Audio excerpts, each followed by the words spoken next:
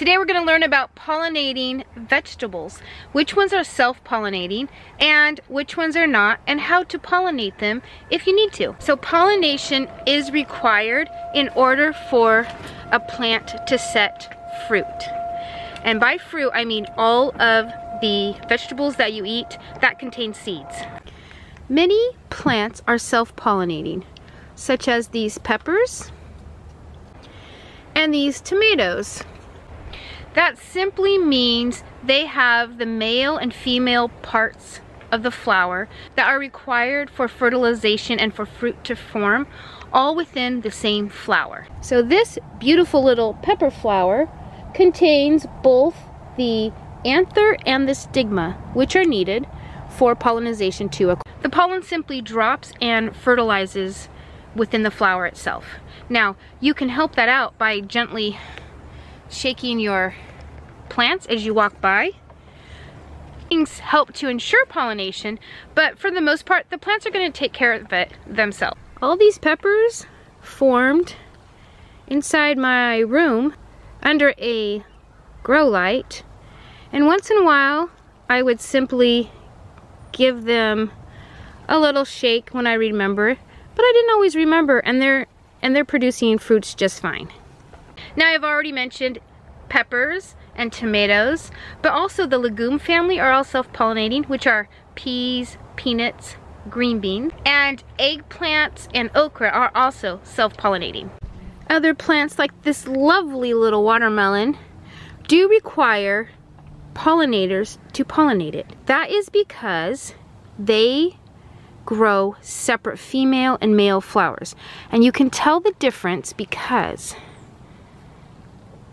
the female flower, this is a watermelon, the female flower has the fruit behind it, and the male flower will just have a straight stem, like right there. So male flower, female flower with the little bulb fruit on the end.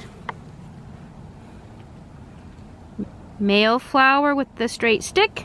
So if you feel like you need to help your plant by hand pollinating it because it's indoors or in a greenhouse, the technique is the same for every single plant, whether it's a watermelon or a pumpkin or a cucumber. You take I usually use a paintbrush, but today I have a Q-tip. You take a Q-tip and you place it inside the male flower and then inside the female flower. And you go back and forth with all of your flowers until you've got all of the flowers pollinated. I'll show you. I just moved this watermelon out from in my house a couple days ago. And so I had not been taking the time to pollinate it. And so some of the flowers have shriveled up. So I'm going from a male flower to a female flower. Here's another male flower. Here's a little flower. And I'm just going back and forth. And I will do this a couple times a day when they're indoors. And sometimes you gotta look around for the flowers. I think we got them all. Yeah, see?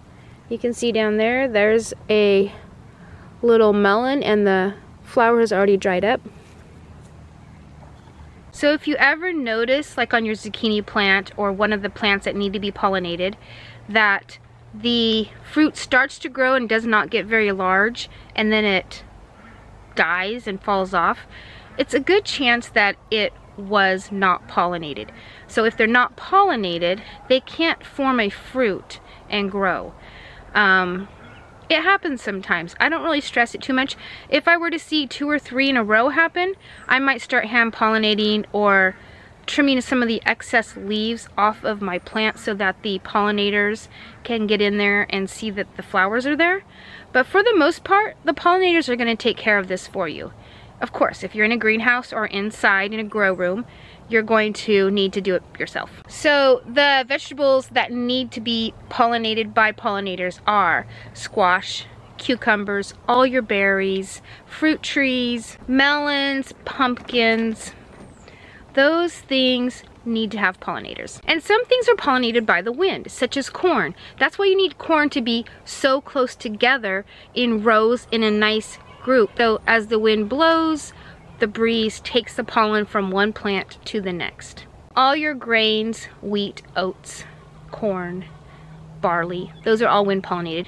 Then there's a lot of the foods that we grow that don't need pollinators at all because they don't produce a fruit that we eat. We eat another part. They might produce a root like a carrot or a turnip or a radish, or a leaf like lettuce and kale and collards, or even a flower head like broccoli, and we eat that before it actually goes to seed. So hopefully that was helpful, and that's all I've got. So until next time, see ya.